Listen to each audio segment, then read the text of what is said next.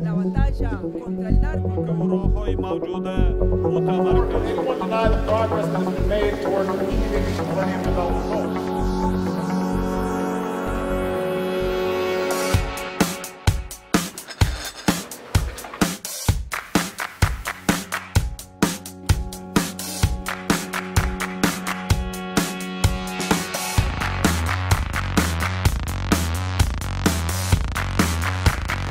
How are you?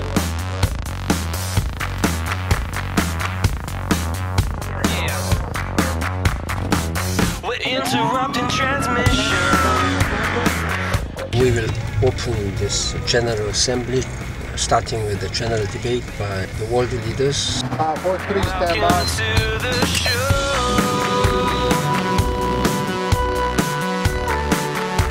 We're all set to go. So come on.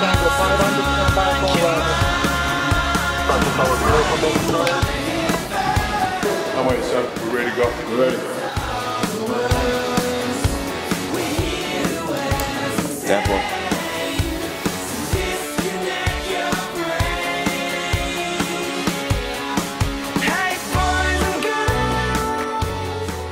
This is the Super Bowl of diplomacy. This is the World Cup of diplomacy. You meet all the leaders of the people. You discuss all the issues here. It's happening fast and furious, and no one wants to get left out.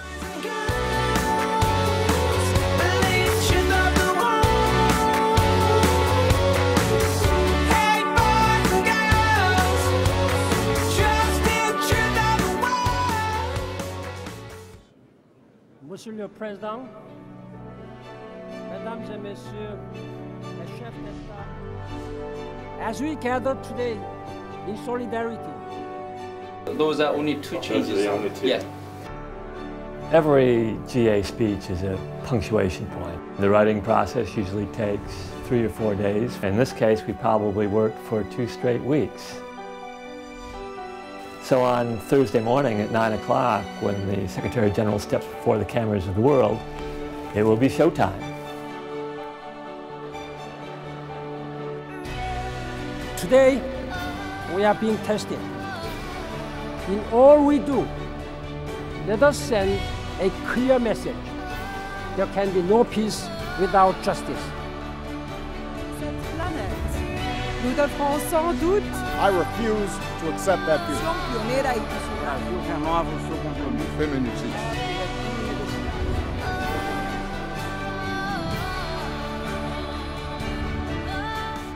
I have had during the last 10 days 192 events, including 120 bilateral meetings with the head of state, head of governments, and foreign ministers. If you took a normal event planner from the outside world and dropped them into the middle of GA week, they would go insane within 10 minutes. Just in time. It's controlled chaos. I chaired the high-level meeting on Pakistan, high-level meeting on Sudan and Somalia. So a huge amount of work gets done, but also the opportunity for everyone to have a voice. You know, talking about the issues that they care about. Climate change and poverty issues, global health issues. So much business gets conducted because it is in a hothouse. It's in a crucible. So you can take what happened 2 meetings ago, which was only 20 minutes ago, and say, well, Prime Minister X told me this. What do you think, Mr. President? So it's a very exciting time. But on the other hand, it means a lot of preparation. People work almost around the clock. Not just the things that you see in terms of the speeches that get delivered, but the stuff that goes on behind the scenes, you know, those who are working to translate documents, those who work just to make sure that people are in the right place, the security and everything else. And all of that leads to some really concrete outcomes. The Secretary General launched his global strategy on women's and children's health. We were able to mobilize $40 billion to reduce the mortality of women and the children who have been dying from preventable diseases.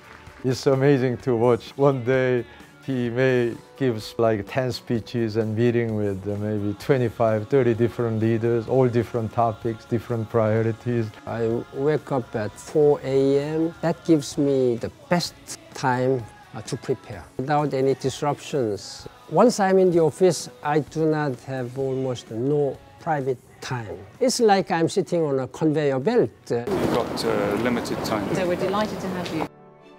I have very limited time with my family members, unfortunately. I'm here with my youngest granddaughter. I am immensely grateful to my wife, my children, who have been very patient, understanding my situation. He has 192 constituencies that he needs to look after, 192 nations with interests that he must fairly reflect.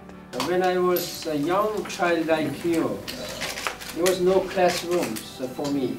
I used to study outside on dirt.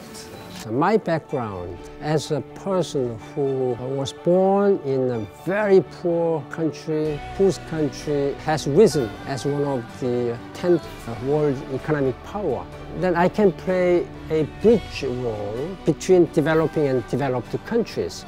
I start every day, every morning, as if this is the first day in my office as Secretary General. He keeps pushing for the small progress that sooner or later he knows will lead to big progress, even breakthroughs.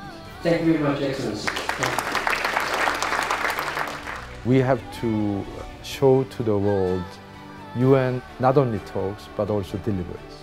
Each time I have met those young people who seemingly wouldn't have any hope, but who really wanted to have a hope from me, then you cannot but be humble. How United Nations can do more for them.